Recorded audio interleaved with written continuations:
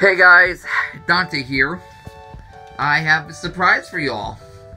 So, I'm going to cut down to 3.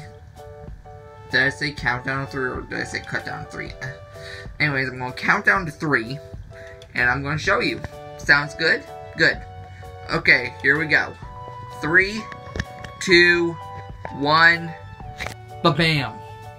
I got myself a new tank. And, best part, it's larger than my 40-gallon. This thing's a proud 50-gallon. And I got all for the whole price of nothing. Yeah, this guy down near my house was throwing it away.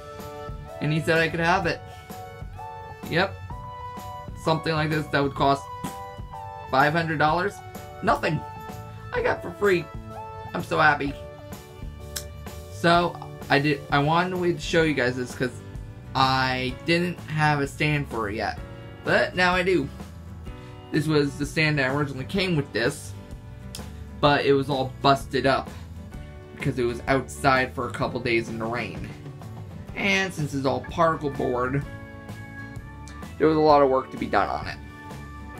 So what my dad and I did was we replaced the side panels there and there with some new pieces that we had lying around.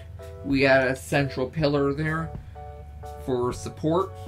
My dad even added some smaller pieces of wood, not particle board, wood, on both shelves there and there to add extra weight distribution and stability. Took us 2 days to finish it up, and now we have it done. Right now, I have nothing in it right now. No water, no gravel, no anything yet. It's just, I'm going to be doing that tomorrow. And I'll slowly give you guys updates on this new tank. Sounds good? Good. Alright, thanks for checking in, guys. I'll see you all next time. Bye.